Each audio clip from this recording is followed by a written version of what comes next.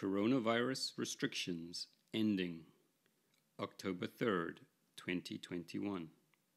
Norway was able to end coronavirus-related restrictions last week.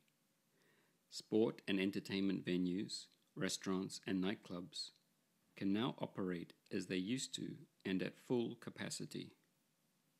This is the final step in Norway's plan to normalize following 561 days of restrictions in response to the COVID-19 coronavirus pandemic. To date, Norway has fully vaccinated 67% of its population. Elsewhere, Japan ended a coronavirus state of emergency and began to ease related restrictions. Restaurants and bars can operate longer, but for now, they are asked to close by 9 p.m.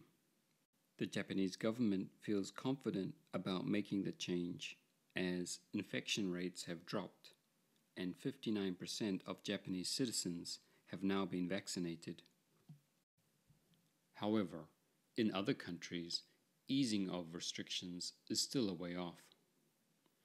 New Zealand, where coronavirus infection rates have been kept low, has recently extended strict lockdowns to regions beyond Auckland in response to minor outbreaks.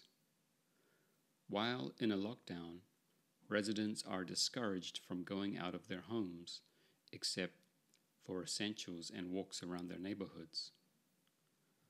Although the government enjoys relatively strong support for its policies, there have been protests against the lockdown strategy.